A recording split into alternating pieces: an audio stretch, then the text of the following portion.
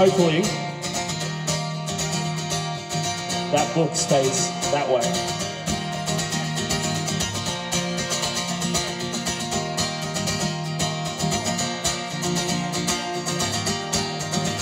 Well, I've had 36 plus summers in this little land that we call home. A land born out of invasion by the British overlords. And as a nation we are young but old enough to still know better than criminalising poverty and putting fear back on the agenda. We still ignore the biggest problems in our country's own backyard. Those with mental health, the disabled and the homeless we discard. And the mass incarceration of this country's first people. No, it's simply the fear of foreigners, the likes of Facebook comment sections. And years ago, I remember singing patriotic songs at assembly. But more so these days, it is obvious we've forgotten how we ought to be. To those who come across the seas, to the poor and the Aborigines, I ask you today, is Australia fair?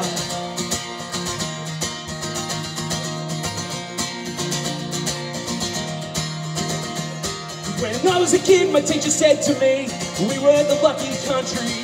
But they failed to tell me the rest of that line beside that little homily. Is that this lucky country's run by second-rate people who share its luck. Don't you think we should learn exactly what that means, but just stay stuck? It's that we are all still criminals living on this stolen land. The revolving door of prime ministers means no one takes a stand. And the poor are getting poorer while the rich just point and laugh. And the Muslims and the Africans are demonised by Murdoch's Telegraph. And years ago, I remember singing patriotic songs at assembly. But more so these days, it is obvious we've forgotten how we ought to be. Boys that come across the seas, to the poor and the Aborigines, I ask you today, is Australia fair?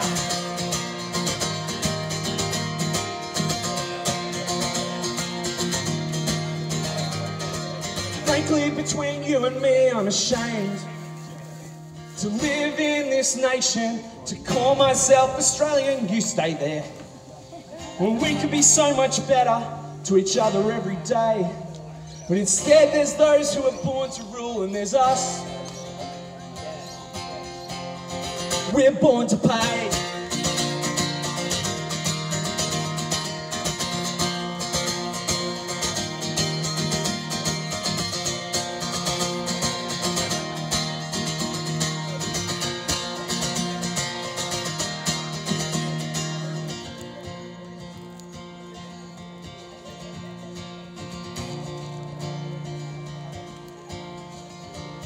I hope that someday soon we can have a revolution, and that those who break the seas to us finally live in peace. Thanks.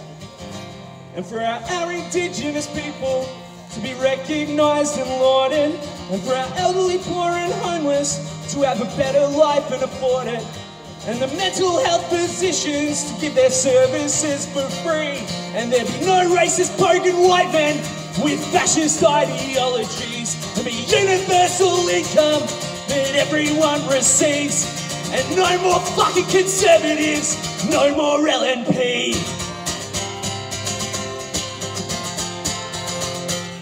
And years ago, I remember singing patriotic songs at assembly.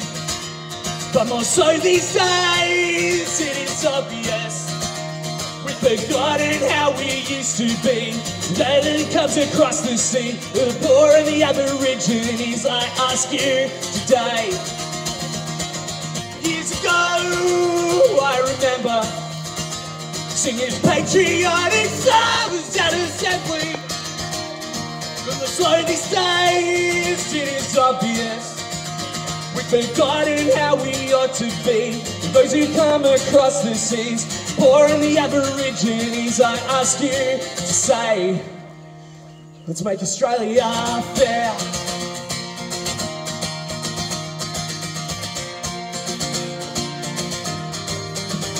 Let's make it fair.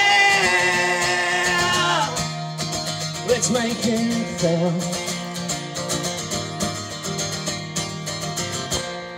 Thanks. My name's Jéilidh.